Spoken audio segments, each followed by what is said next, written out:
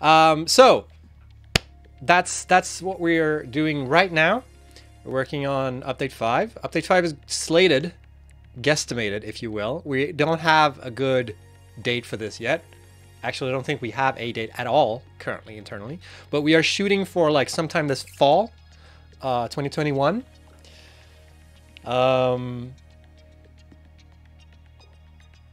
It was originally, update 5 was originally going to be out like way sooner.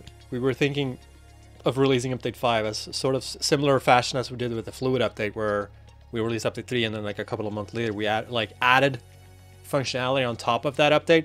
But we feel like update 5 is going to be probably more things that we anticipated, because we're pretty pleased with update 4, honestly. Like, we don't really have that much that we feel like we need to add on top of this, you know.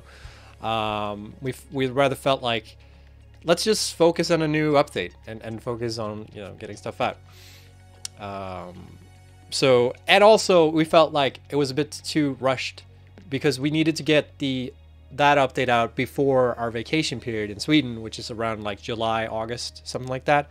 And we felt like it was only like 1 or 2 months or something for us to develop the next update. So we felt like, let's just do it after vacation, and like shift things around a little bit and improve on update 5 more than we thought. So we get a little bit more time in update 5, which maybe pushes some of the other things we have planned. We have more updates planned. I don't know how many.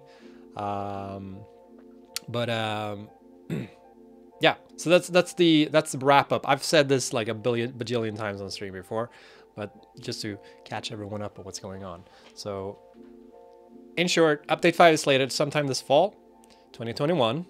I have to be very particular about the year, because there's a bunch of jokesters out there that have to comment about this every single time we say that any date or anything like that. Fall 2021. See you, Rumi. Get the hell out of here. That's not what I said.